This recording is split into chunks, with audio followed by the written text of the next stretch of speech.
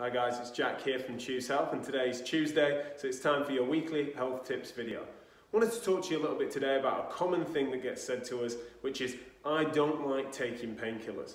Not only is that a really common thing that gets said to us, we never hear the flip side. No one sits there saying, oh, I absolutely adore painkillers, favourite part of my day, they are delicious.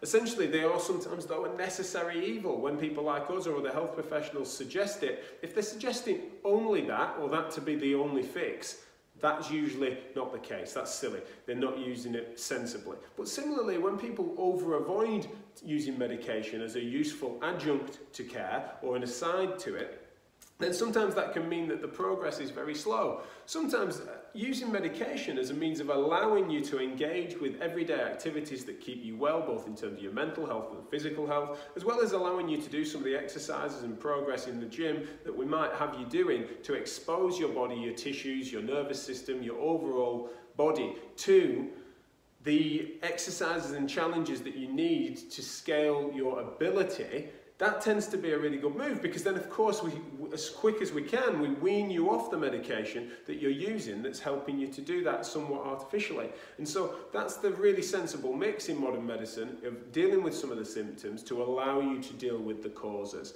And so that's why these things can go hand in hand. And it's very rare. We're purposefully not doctors and pharmacists. We're not wanting to peddle medication. So if we're recommending that you use it alongside things, it's because we feel it can go hand in hand with your recovery. And it's not because we're taking for granted that these things aren't things that you'd rather not be taking. So it should only be a short-term measure, and those time frames could be described in full. Make sure you ask those questions as to how long, for how much, etc. And then also just trying to make sure we integrate a weaning plan from your medication as appropriate, and just raise that question with your healthcare professionals. If you're not already under our care, then choosehealth.co.uk for future bookings. Like and share the video, like and share the page for future updates, and we'll be in touch soon with more videos from the physios that physios trust.